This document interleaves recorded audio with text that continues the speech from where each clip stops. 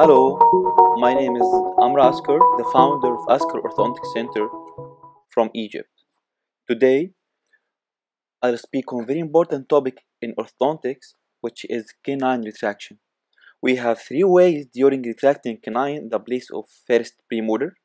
The first method is retracting by power chain while using power chain hole instead of O-tie.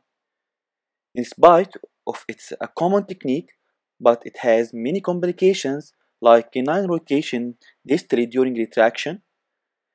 And if you focus here, you can observe the distance between the canine distal wings and the first hole edge.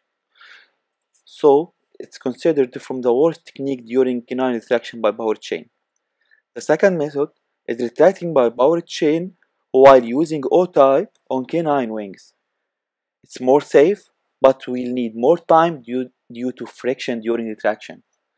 The third method is retracting by power chain while using steel tie, ligature steel tie on canine wings.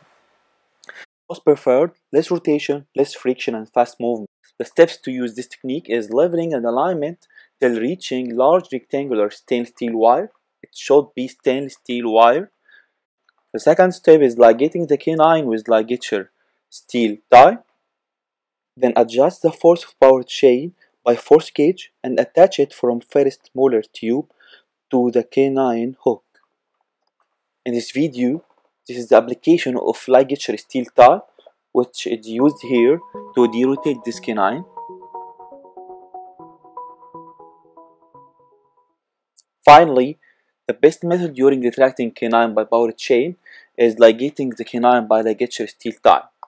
Thank you for your attention, and you can follow me on Facebook Asker Orthodontic Center group, and for orthodontic courses you can contact 002 010 90 47 90 90. Thank you again.